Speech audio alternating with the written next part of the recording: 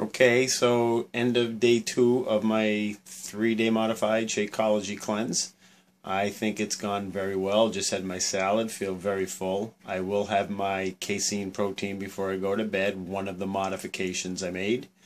Another modification today was to my lunchtime Shakeology. I added my post-workout protein carb powders because I did P90X's core synergy right before lunch, so I figured I needed the post-workout recovery drink, and I wasn't worried about the calories.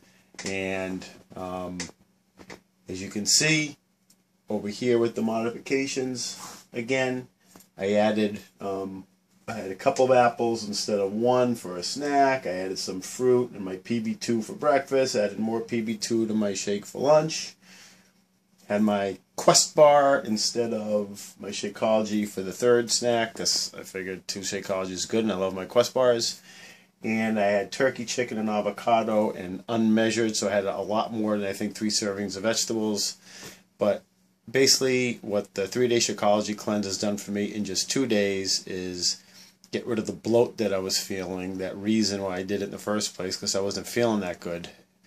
And second, it broke that habit of reaching for the snacks for when I was sick. It was just, this was a mental as much as anything else doing this.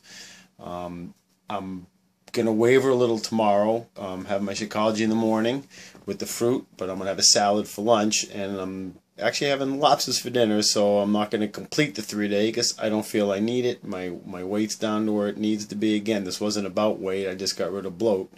And the thing about weight and the scale, and what this has taught me too, is not to be hypocritical. I quote preach all the time about not listening to the scale and weights and all that stuff, yet I find myself on the scale too much. Well, when I started this 3-day cleanse and I was, and I weigh myself today and I'm 7 pounds lighter, I didn't lose 7 pounds. That was bloat, that was water, that was fake weight. Therefore the scale isn't really telling the truth. So it's about how your clothes fit, how you look in the mirror, how you feel inside. I'd say this 3-day Shakeology cleanse, even through day 2, has been very successful.